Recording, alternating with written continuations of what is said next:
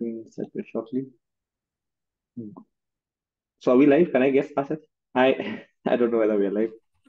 Yes, we are We live. are? Okay, brilliant.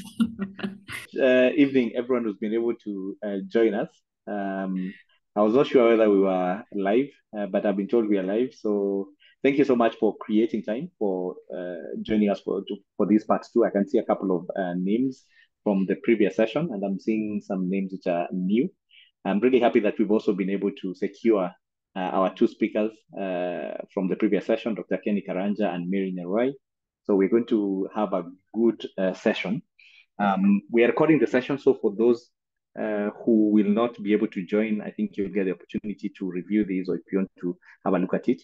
The session is only an hour long, and I'd like to ensure that we answer as many of your questions as possible.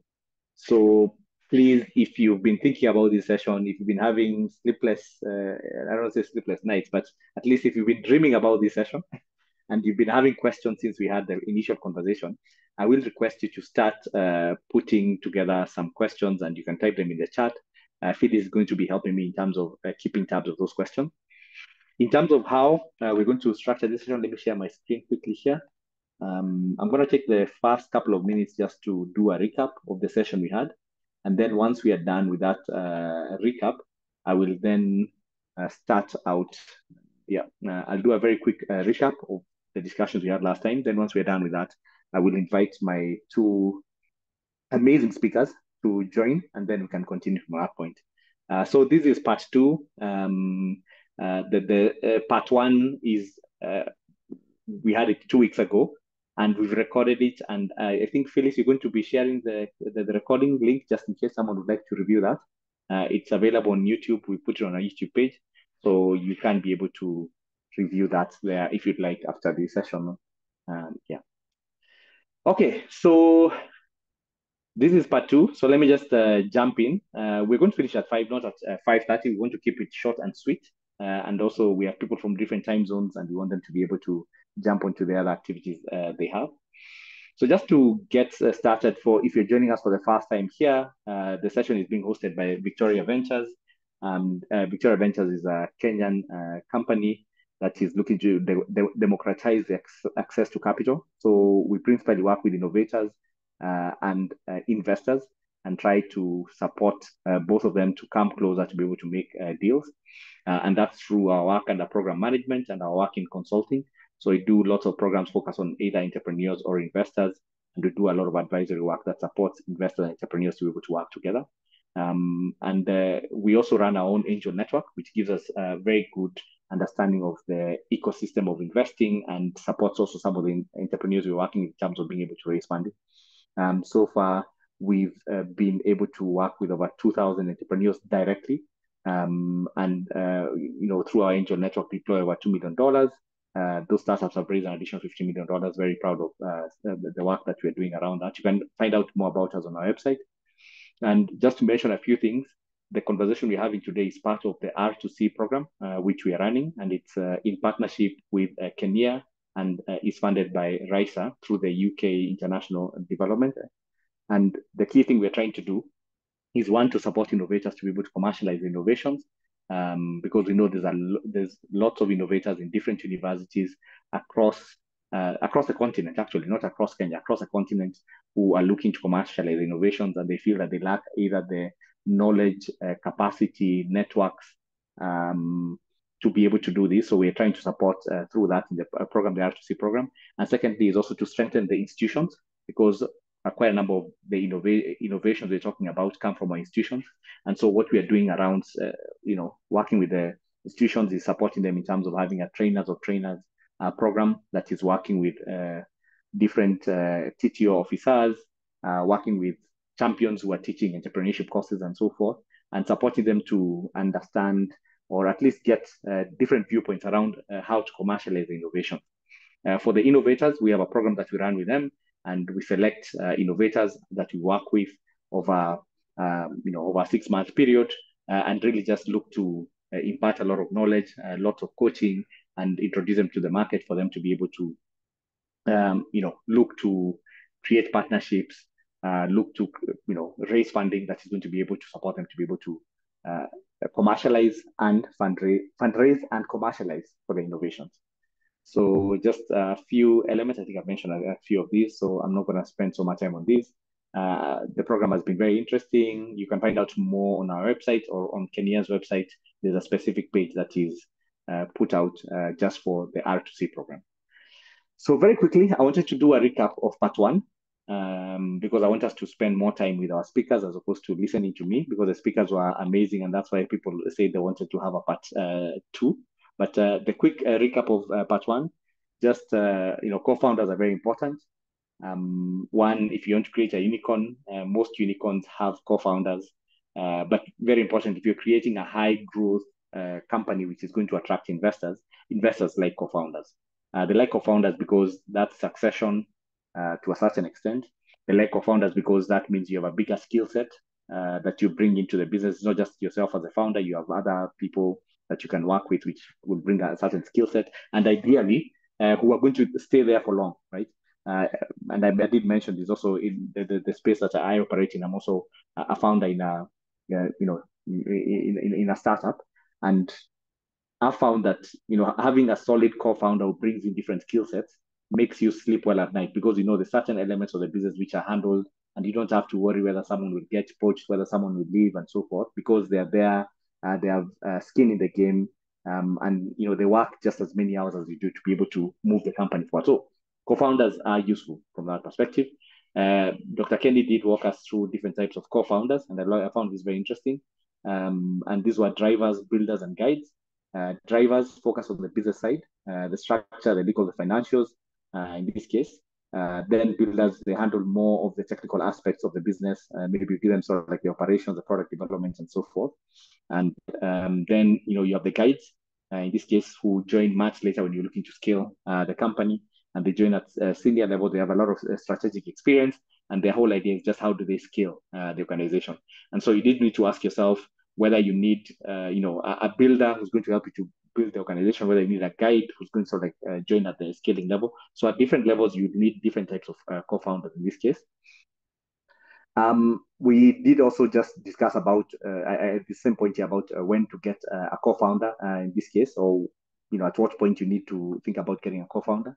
And Mary here also shared that she's in that journey, that she's looking to get a co-founder, but part of the reasoning behind that being that she's really utilized the resources that she has, the networks that she has, and she's pushed the startup to a point where she feels that she has some integral bits around that.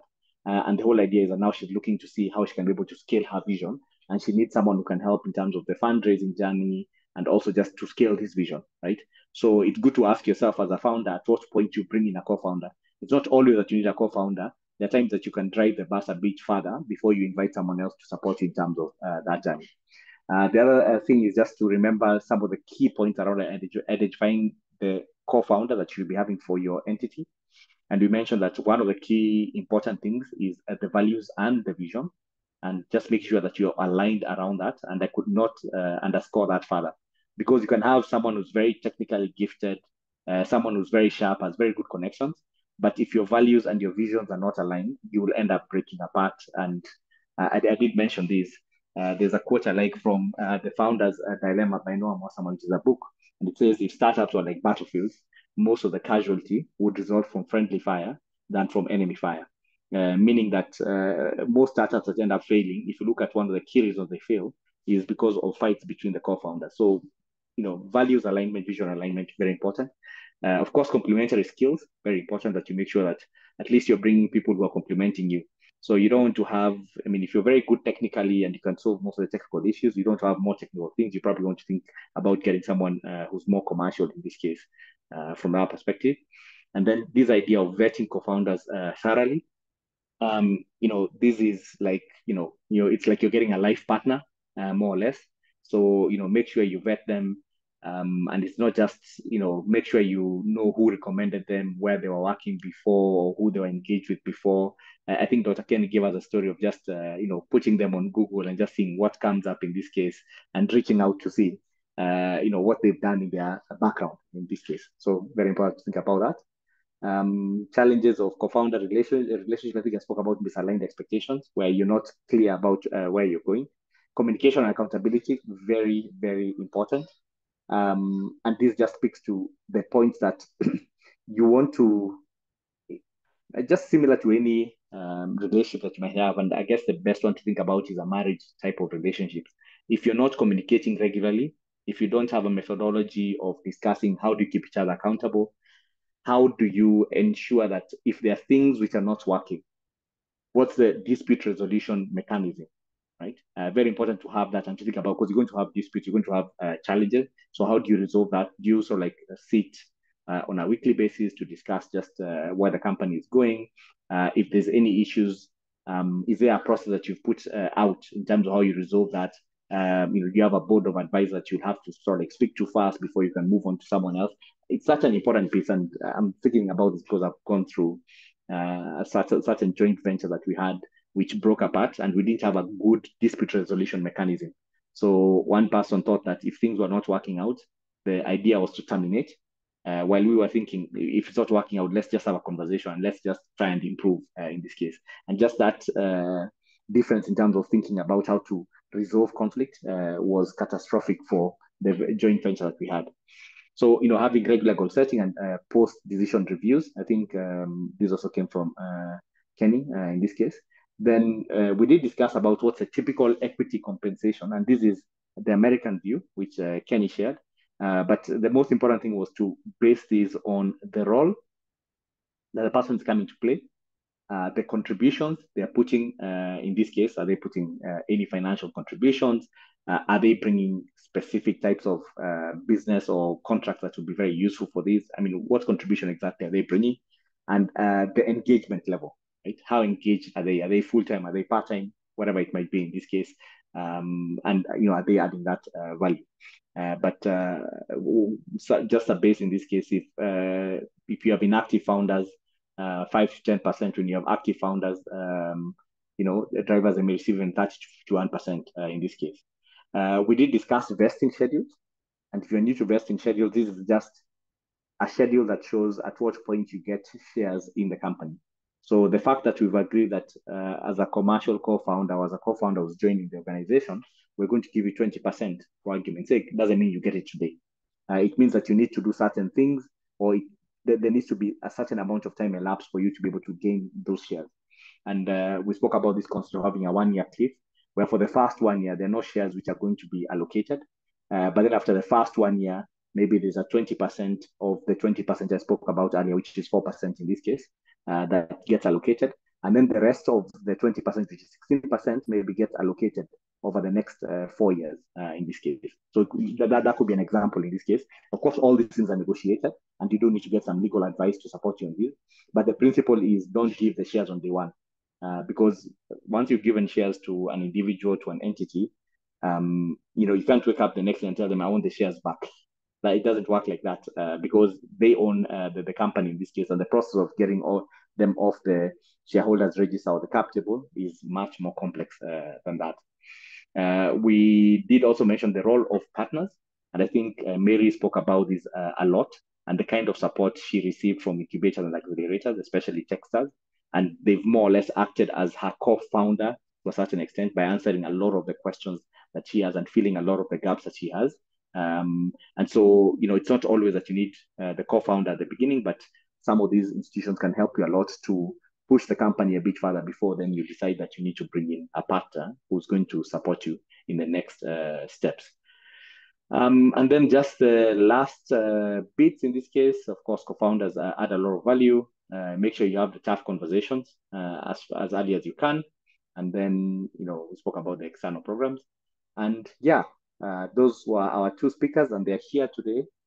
So thank you very much. That's a quick recap. I am going to stop sharing and invite my two speakers now so that we can get started. I did request, if you have any questions, I would like to respond much more to your questions than for me to frame the questions. But maybe I'll start by asking Mary and Kenny, and Mary, we can start with you. Anything from the recap or any, I don't say observations, any reflections you have from the previous conversation that you want to start with, just to set the scene before we can jump to the Q&A. So I'll start with you, Mary, and then we can move to Dr. Kenny, same question. Thank you once again for this conversation. I still have a rusty voice. The weather in Nairobi is very cold, so it's fluctuating. So again, I was hoping to have a more, what can I call it? But I hope you can hear me, right?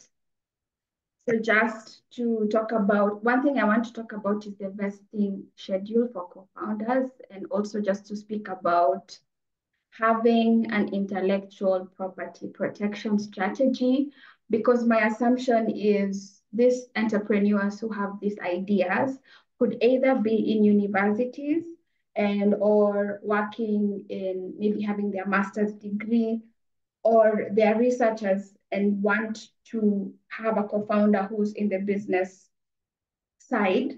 So, and because the researchers are the ones who have the idea, it's very important for these entrepreneurs first to have good counsel or other good legal teams to help them to structure intellectual property assignments and having an intellectual property protection strategy that in case there's a fallout between the co-founders, then the intellectual property, the assets of the company are protected. But there's no, as you said in the previous webinar, that there was a fallout between two co-founders, and then the company just ended. And if one of the founders has the idea and if there was no protection for that asset, then that could be a problem. So that's a reflection I think should be very looked upon, and which could be an issue for a sudden fallout between founders. Thanks, Mary. Yeah. Penny, just before you jump Sure. in, thanks, Mary, for that.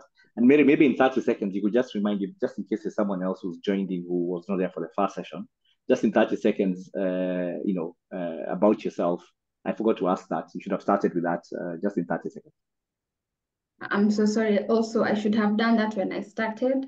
So my name is Mary Nyaroy. I am the founder. I'm a solo founder, and I'm also actively looking for a co-founder who has skin in the game when it comes to the fast-moving consumer goods, because our company has innovated sanitary pads from pineapple leaves and maize husk fibers. So that's my introduction. Thank you very much. Thank you, Mary. Dr. Kenny, over to you. Start with the quick intro, and then you can jump onto your reflections since we last spoke. Awesome. So yeah, pleasure to be here. My name is Kenny Karanja. I am a technology licensing officer at the University of Minnesota.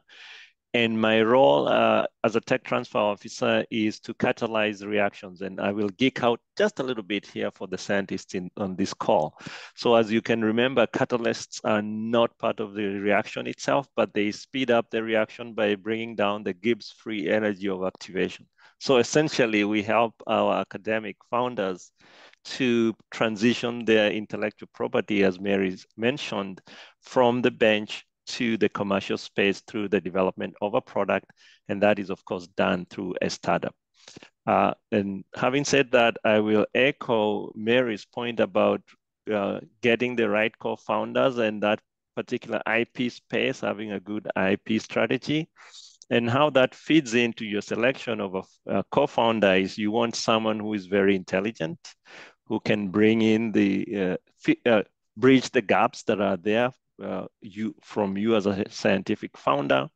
You want someone who is very hardworking, because it's not easy. We talked about part one. This is a more than full-time endeavor. You're talking 60, 80 hours a week. So woe unto you if you get a co-founder that is not hardworking.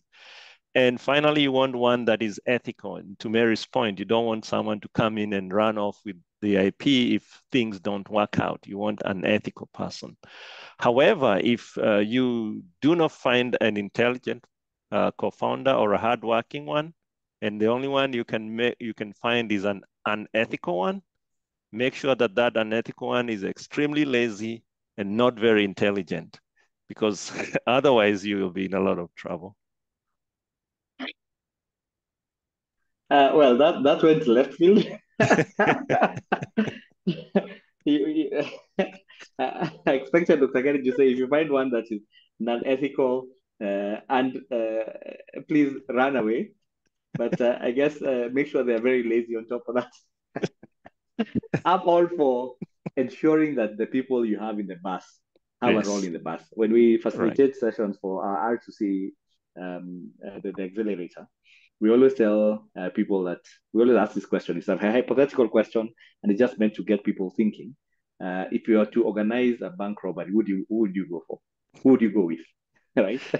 Right. I'm glad to mention that I'm never picked in this setting, but I don't know if that's a good thing. But people select different people, and then we ask the next question that we ask is, why would you select this person? And every person who's selected is because they're a very good driver. I don't know, they used to work in banking before. I don't know, they used to work in security before, so they understand the security apparatus, or they are very resourceful because they know how to get into sticky situations, get away from sticky situations, and so forth. And we use that analogy just to say that any person that you bring into your team needs to have a critical role that they play, right?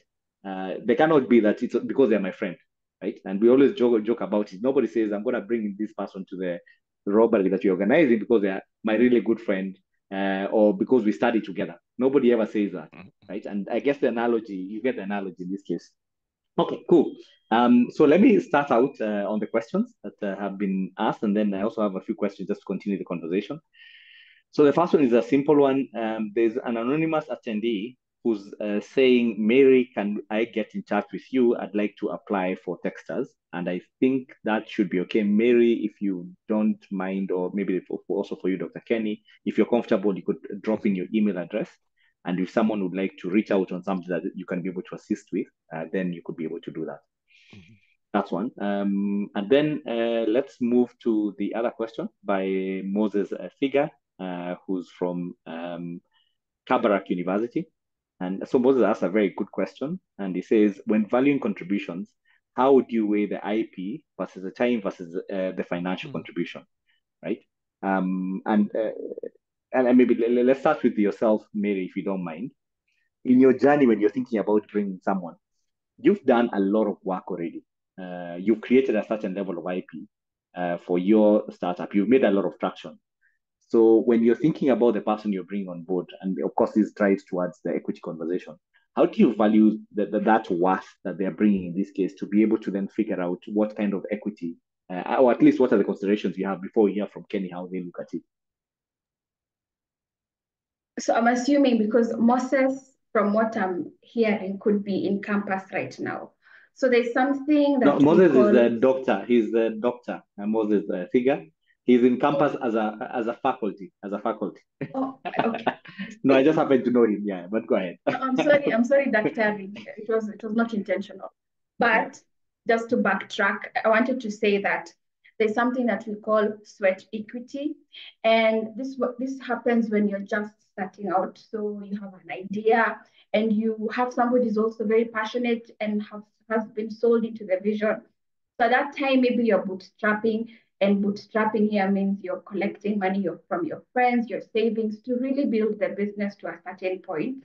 And that at that particular time, of course, you cannot pay yourselves, which happened to me when I was beginning. So you have this person who is contributing their time, their effort, you're having meetings, you're meeting all these people. So when you're gauging contribution, you can say, this person really worked hard with me when we started. So you compensate them based on the time that they spent. And that is what we call sweat equity. So that is a conversation you should have with this person. And then now, if you've already developed the IP, that's where you come into that conversation for, if you're the technical person who has the IP, then you have to bring somebody who has the business acumen side, because then from my understanding, you don't need somebody who's bringing more IP, or rather more ideas into the product that you're creating if it is already something that has already matured. But if it is something that is initial, then you should get somebody who's technical, and especially for African founders, because we have limiting technologies to be able to scale up innovations. So looking for people who can be able to bring a certain ingredient or a way of making the process much simpler, optimizing the process, which you can add into the IP. So that is what you should be looking at when you're trying to have the conversations for IP. I hope I've answered the question. No, thanks for that. And maybe can you just take it away? I'll continue. Yeah. Right. So the question is about the contribution, whether it's IP, time, and resources. So the way we view that, and this is from a space where most of our researchers are high-performing academicians, which comes with its own specific challenges. So our advice at the founding round is that the value, it's the prospective value that the person is bringing in to the company, not the so-called, you can call it, I'm forgetting the technical term, it might come back to me. Sunk cost, yeah. So it's not a sunk cost. What you have prior to that startup has value, yes, but when you do the startup, you're doing prospective value. You're trying to align the company and the contributions to what people bring in going forward. So at that point, and I think there was a point made about sweat equity. So the sweat equity might be past or future. So if you are a founder who is actively going to be participating in the company, and sometimes that might call for resignation from your academic position, then you might be entitled to a higher equity position in the startup. However, if you are a founder and you're comfortable in your day job and you're not going to be actively participating in the startup, then you might not lay claim to significant amounts of equity, because the people who are coming in might be more inclined to spend their time and resources in the company, which is okay. It's all these, as Stephen said, they are negotiated, but the baseline is how much time and effort are you putting into the company going forward, not past. Maybe Kenny, just to flesh that point a bit more. So I'll give you a scenario, right? Right. And we could even use the one for Mary, but let me use a different one. So we have innovators right now in our R2C. Some of them have innovated something, and they have just finalized negotiating a licensing agreement from the university, where then they're going to license these through their own company, and then they can be able to take this to market. So it's not the university necessarily that is doing the spin-off, so to say. Now, within that new entity they've created, they want to bring in a co-founder to support them to be able to take this to market, right? Now, their challenge is, I've already done all this stuff. I, quote unquote, right now, I control 100%. Right. That's my cake. Mm-hmm. And, someone else, Mill controls 100%. And someone else now wants a slice of that cake. So from day zero, do I give them a 5% stake? Is that enough for them? Do I give them 95% in this case? And, just to create context about this discussion, last week we were at the SEAL Summit, and we had this interesting debate where, we're asking who should be getting a bigger chunk of the revenues that come out of commercialization. Is this the university? Is it the innovator in this case? Right? And if you use this as a proxy, there's so varied views, and I was arguing for the university on this specific day, which was not what I believe in this case. But one of the viewpoints that came out of this, I'm just creating context to the question, is that execution is almost everything. Right? Yes. We could have all the technology we have, but if we don't take it to market, it's the value is nothing. Right? But then there's still work that has been done, right? When it becomes something, we can always go back and say the product was a critical part of this, because if we didn't have the product, then we couldn't have executed, right? So that's the context of the question as you're sort of like thinking about the answer.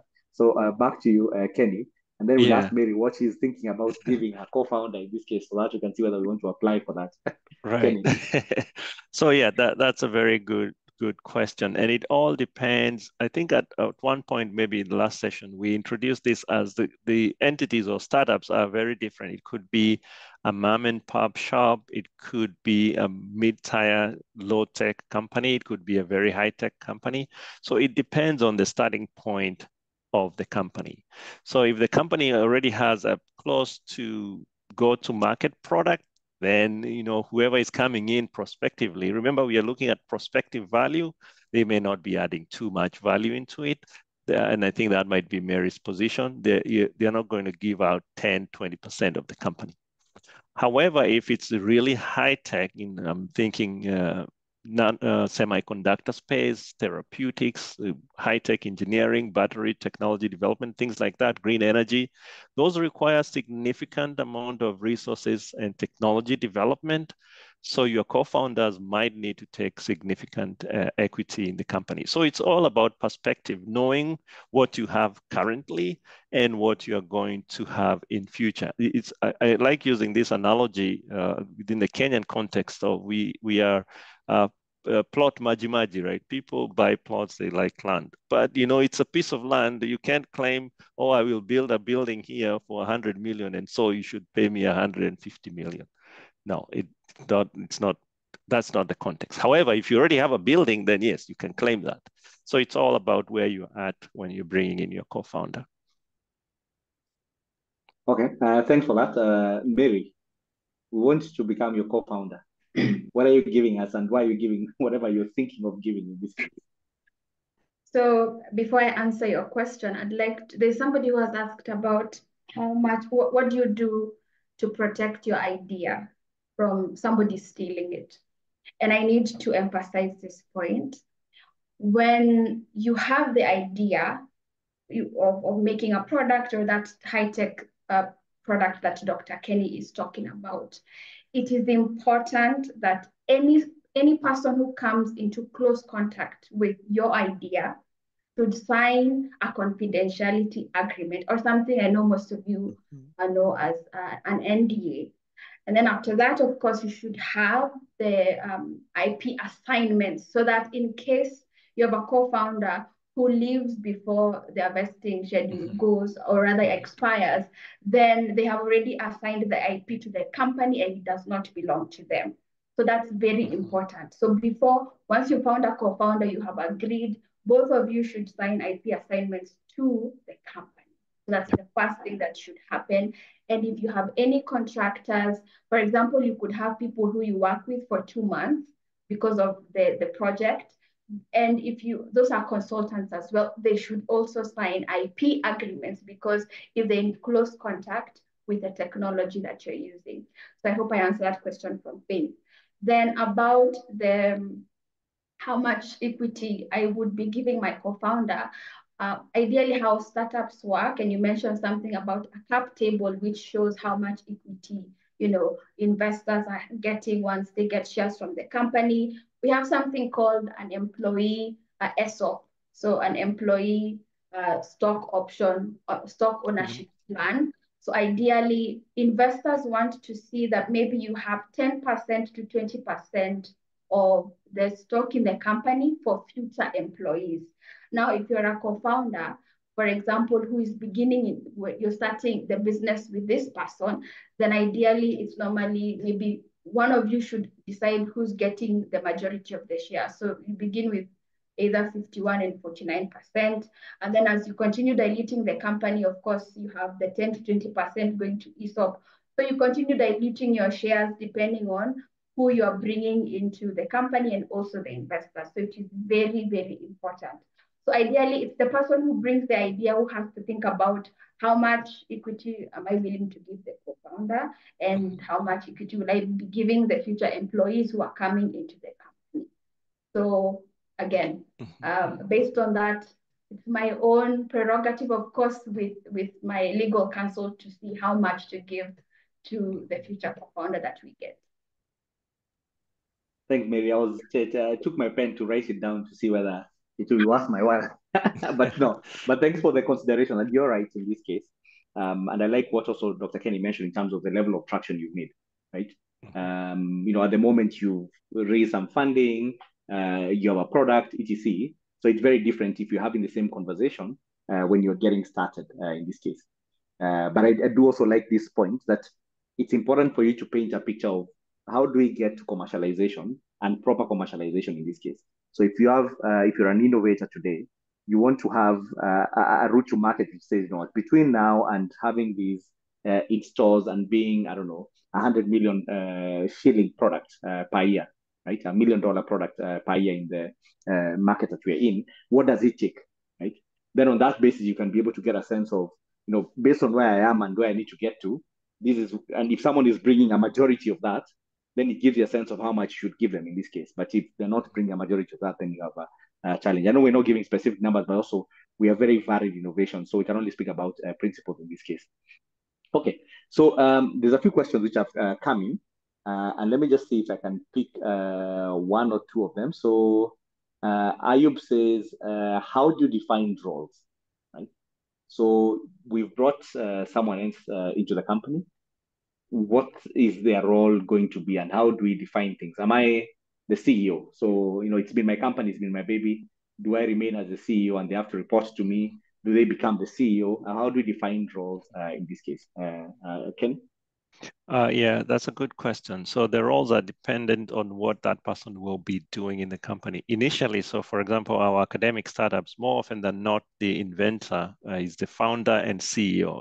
Very initial, we would say, first 2, 3, 4 years, the inventor, founder, CEO.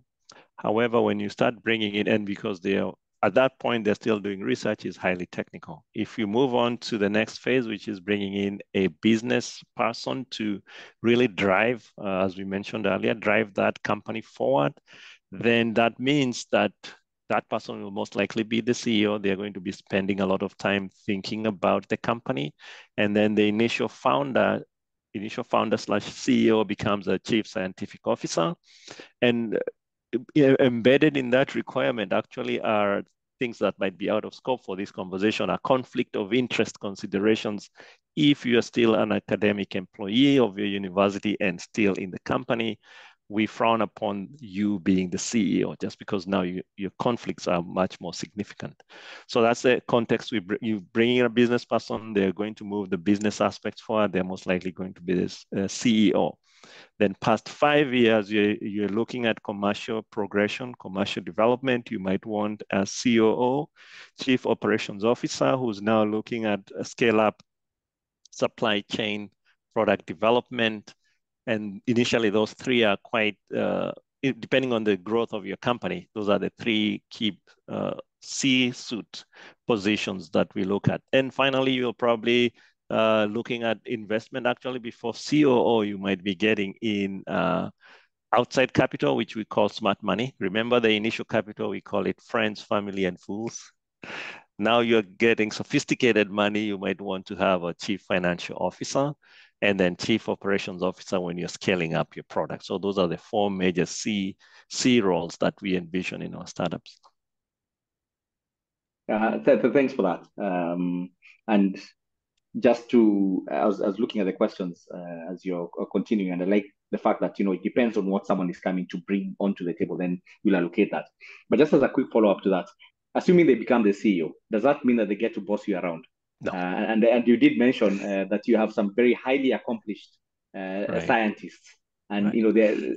No one bosses them around. And now you have a new CEO. What happens? Yes. Yes, relationship expectations need to be adjusted because the CEO doesn't boss anybody around, otherwise they wouldn't be a good CEO. However, there are certain considerations, and I think, Mary, you mentioned them about assigning IP to the company. You are now all working for a legal entity called the company.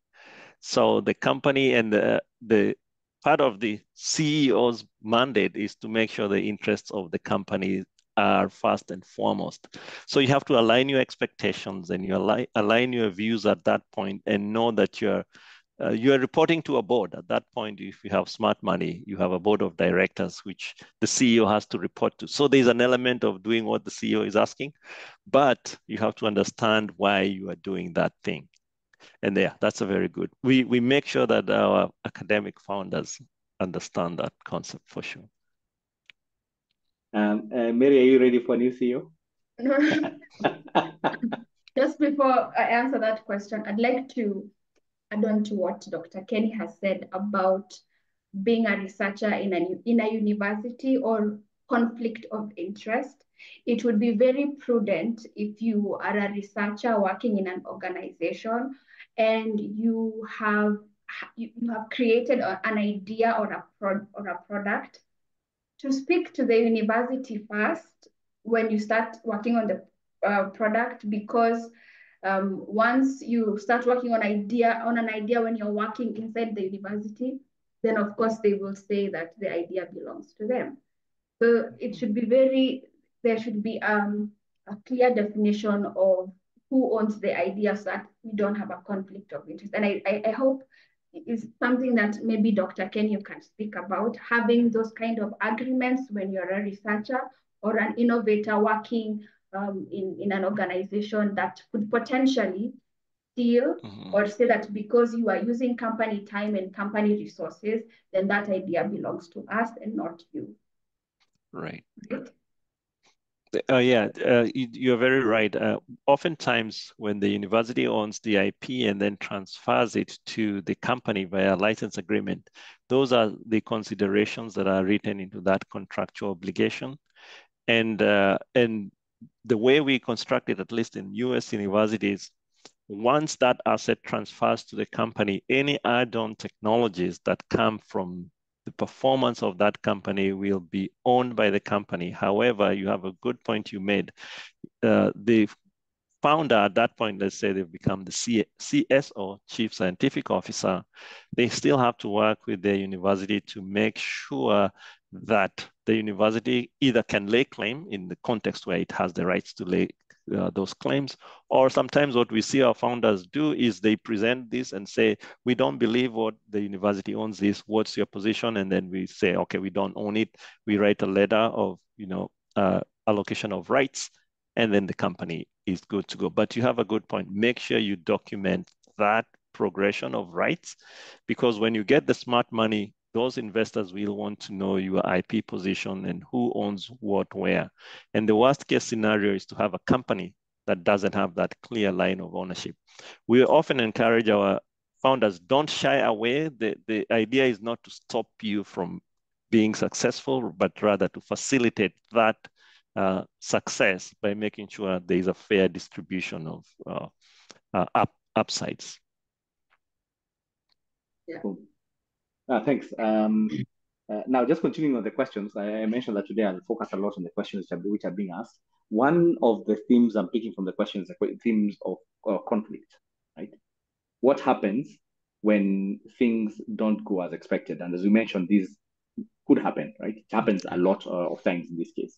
And maybe starting with you, Mary, what's your plan? You want to bring in a co-founder. I'm sure you've given some thought in terms of, if someone comes in, they're not performing to the expectations that you have, or whatever, things are not moving as you expected them to go in this case. They're not a bad person in this case, but you need to terminate things. So how do you get out of this, and how do you manage that situation?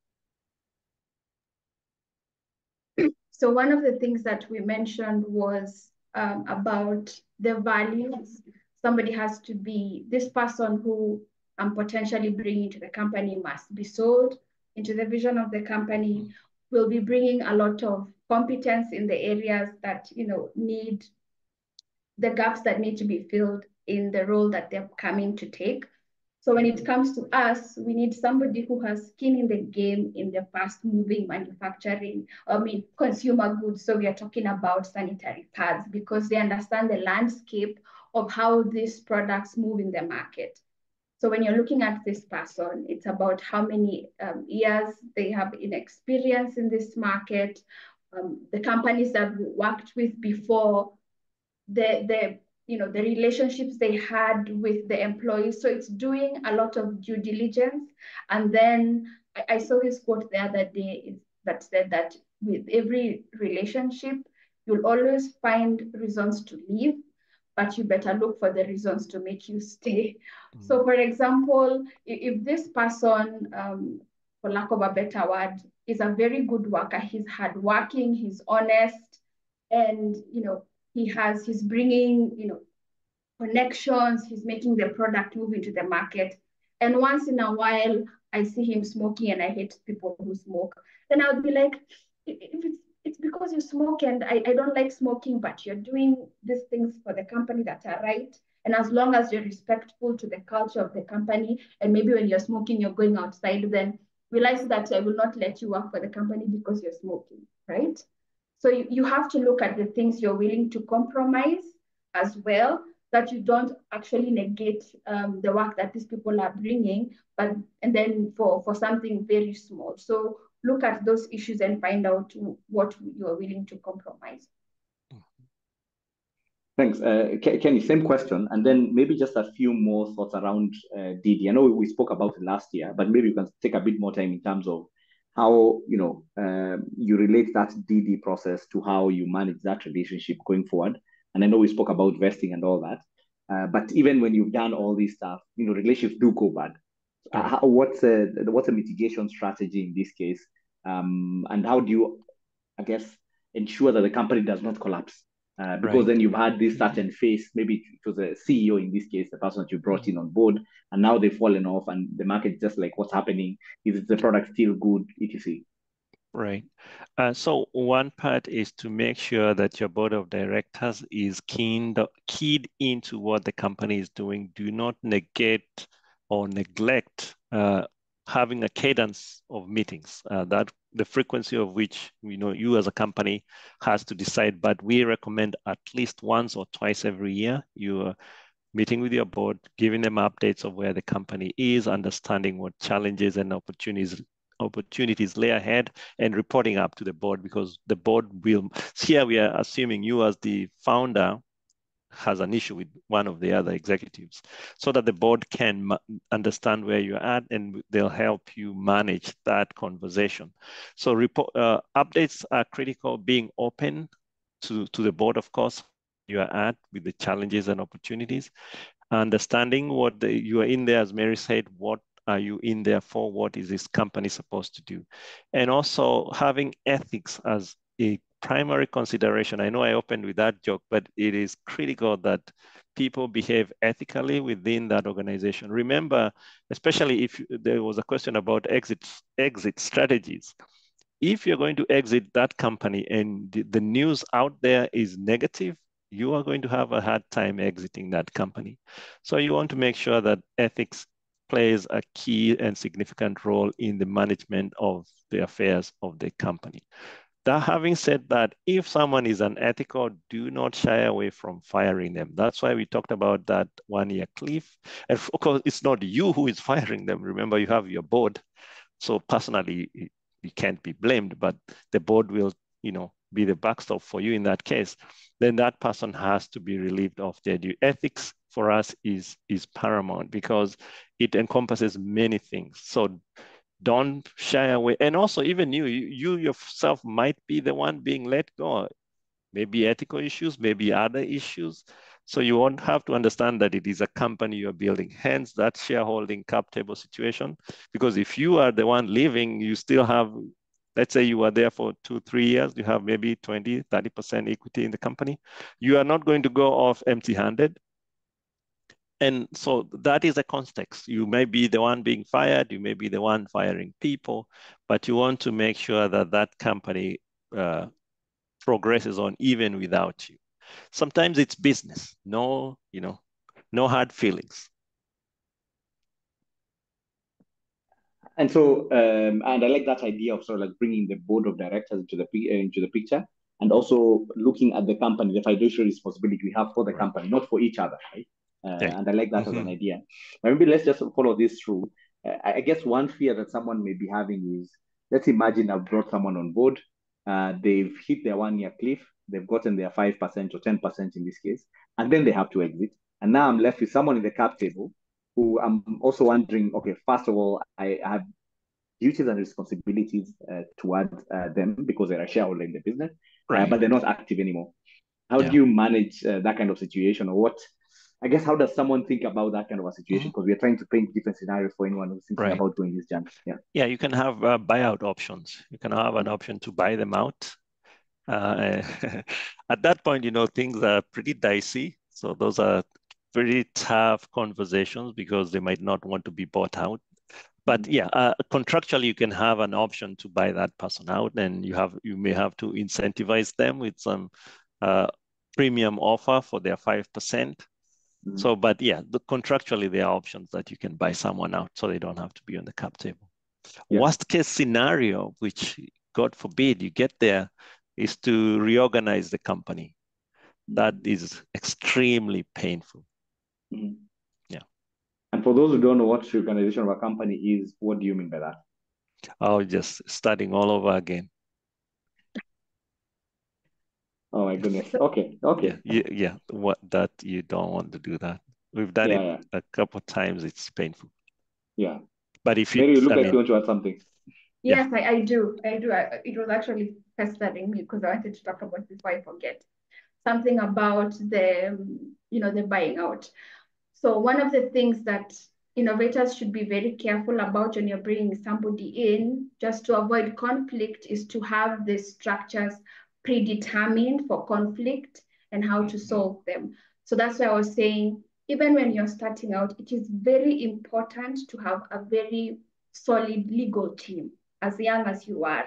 And that's what I did when I started. It's, you have a lawyer here, you can have having consultations, and especially go for IP lawyers. I have one I can recommend in Kenya who's very good. I've been walking the journey with her. And then also when this person is coming, because you could be having people who bring terms with them when they want to become co-founders. So you have terms like drag along rights inside the contract, which means that when you're getting to another investor, also they also drag along together with the investments that you have.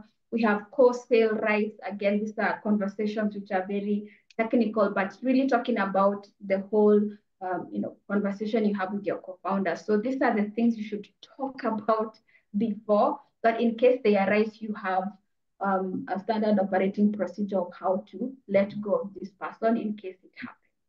Right. Mm-hmm. That brings a point about arbitration, and so your contracts will have dispute resolution clauses, some of which include arbitration, bringing in an external party, and there are legal understandings around arbitration, so you don't have to go full lawsuit situation. And here we are thinking of mature startups. If you're a 1-2 person startup, maybe reorganizing is the way to go. If you've already taken investor money, that is not going to be an option. So you have to have other dispute resolution mechanisms. Mm. Thank you. I like all those ideas because indeed you should think about all those things at the beginning. One thing that I've learned is also, almost like, I don't know how to put it, this caller married, almost like when you're getting married, most people don't imagine that there'll be one day when you wake up and look at the person and ask yourself, what was I thinking in this case? And hopefully it doesn't happen to you. It has not happened to me. But the funny thing is that, and that's why having the legal representation is very important, and having people who've done this before, who can then give you different scenarios for you to chew on, to think about, so that then you can plan for that. In the JV that I just mentioned, for whatever reason, we did not have a dispute resolution mechanism, right? And so when we had disputes, I went back to the agreement. I was like, oh my goodness, we don't have a dispute resolution mechanism, and so anybody could do anything they wanted to do. But if you had clearly stated that, it would have helped a lot in terms of that discussion in this case. So I am just backing what you guys have just mentioned in this case. Now I've seen a question from Moses Dick about we need a sequel to this on IP valuation. Points taken. That's one of the key things we'll take for maybe one of the webinars that we host on a regular basis, so that we can also have a conversation around that. Now, as I mentioned, I didn't want us to take too much time. It was supposed to be a part 2. We had already discussed for a bit last time. So my parting question for the both of you, and I'll start with you, Mary, is just to ask, just in summary, what for you would be sort of like the key considerations that you would tell someone if they're thinking of bringing in a co-founder? It's a very open-ended question, but I'm deliberately keeping it open-ended. What for you would be some key considerations someone should be having at the back of their mind? Because I know it is a question that a lot of founders are looking at. And in the R2C program, it is somewhere we are trying to push the founders towards, because of the challenges we mentioned, time, and to a certain extent also some of them don't have as much experience from a commercialization perspective. So Mary, I don't know, what would be your top 2, top 3 that you'd want to put out, especially because you're also going through the same journey? So for me, my top 3 would be competence, personality, and ethics. Mm-hmm. Yeah. So competence is you're coming to fill in the gaps that you're looking for, and I'm still reiterating, for us, it's somebody who has skin in the game in the FMCG space, right? And then in terms of personality, you have to be somebody who is very malleable when it comes to dealing with stress, because again, having a startup is a full-time, it's a full-time and overtime job. So you have 24 hours, 48 hours, going back to back, applying for grants, meeting investors. So you really have to have a person who's flexible and able to hold space for you, because it can become quite mentally, stressful. And then when it comes to ethics, like Dr. Kenny Karanja said, that is a non-negotiable, because the startup business is a business that operates a lot on public opinion and perception.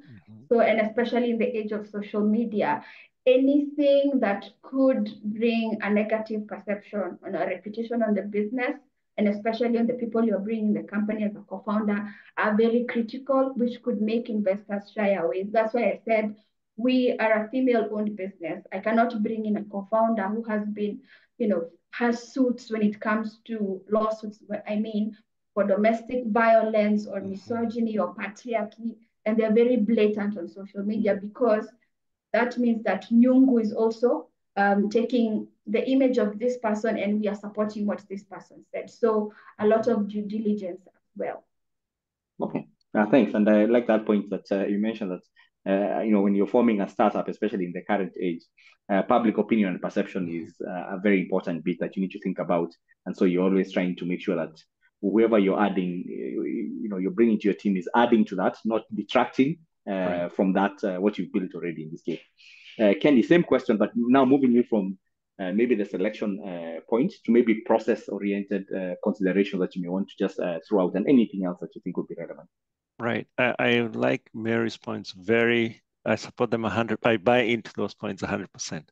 I'm going to segue a little bit and speak more about academic mindset, because that's the space I operate in. And some of these questions are relevant to my points here. Do not be afraid to take on that challenge, to take on that co-founder. I know we've talking about people running off with IP. Academic types like myself, we are always afraid who is going to scoop me, who's going to run away with my idea. Remember, it's an idea. At least create something so someone can run away with it, right? Otherwise, if it lives in your head, even the person stealing it has no opportunity. So do not be afraid of taking that leap and founding that company and looking for co-founders. Process-wise, of course, to reiterate Mary's point, ethical, you want to do the right due diligence. And part of that is hopefully you have a tech transfer organization at your institution. If not, there are organizations such as Victoria Ventures that can help you guide you through that process. But remember, initially, you will be doing most of the heavy work.